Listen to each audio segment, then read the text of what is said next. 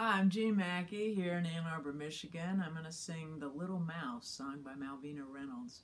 I first met Malvina at the National Women's Music Festival. It was probably 1975, organized by Kristen Lems. And in 1976, Penny Rosenwasser and I were a duo doing a cross-country musical tour, and Kristen and her bass player boyfriend Tim Veers were also doing. We met in Berkeley and we got to hang out at Malvina's house, which was very cool.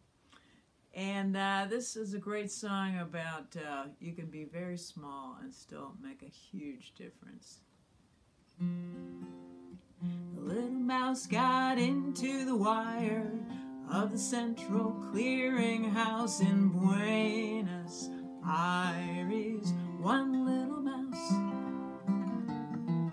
short-circuited the computer, says a press dispatch from Reuters. Hooray for the little mouse that fucked up the clearinghouse and set the stock exchange in the spin and made all the bankers cry. So much for the electronic brains that run the world of banks and airplanes, and if one little mouse can set them all awry, why not you and I? And then there was another item in the papers about a bank's computers that messed up the accounts, and the farmer's checks all bounced, and his business fell apart, and it nearly broke his heart. So he took the bank to court, and they gave him an award of $150,000. The bank appealed, and on due consideration, the higher court doubled the compensation. So if a computer does it to you, you can sue or chew the wires through. Everybody!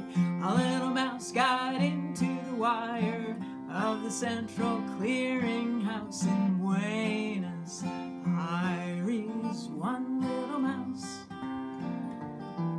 short-circuited the computer, says a press dispatch from Reuters.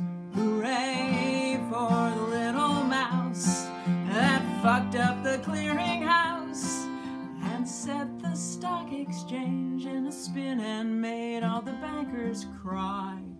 So much for the electronic brains that run the world of banks and airplanes, and if one little mouse can set them all awry, why not you and I?